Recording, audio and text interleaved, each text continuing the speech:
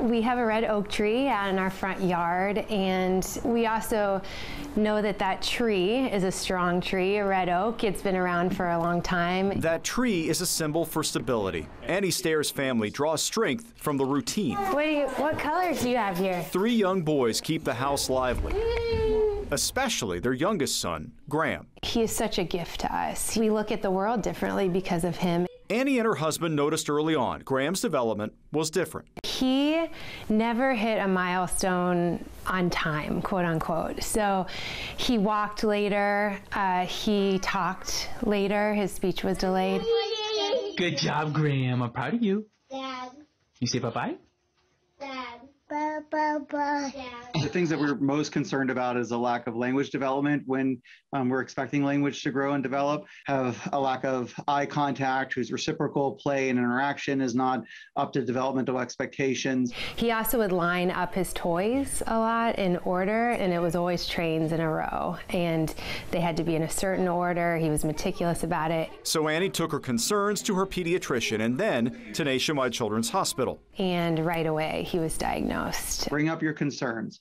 And if you bring them up once and the physician says, it's nothing to worry about, we'll keep a watch on it, but 3 months later, you're still worried about it, bring it up again. The doctor said to me, never forget that Graham is the same child that walked into this office when he walks out of this office today. And my husband and I repeat that to each other sometimes, and we agree. Graham's actively involved in speech and occupational therapy and applied behavioral analysis. Whatever we were doing, I wanted to make sure that it was backed up by a doctor or a professional.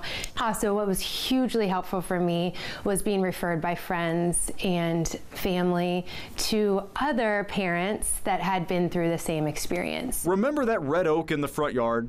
That's what inspired Annie to launch a resource for new autism parents, the Red Oak Foundation. Like our tree outside, we want to connect people to resources like the branches on the tree. And what we want to be is that connector to what's already out there. So there's already so many great therapies, so many great groups out there, and we want to connect people to those resources. So we want to really help provide that strength to other people that sometimes you have to dig deep for, but it's there.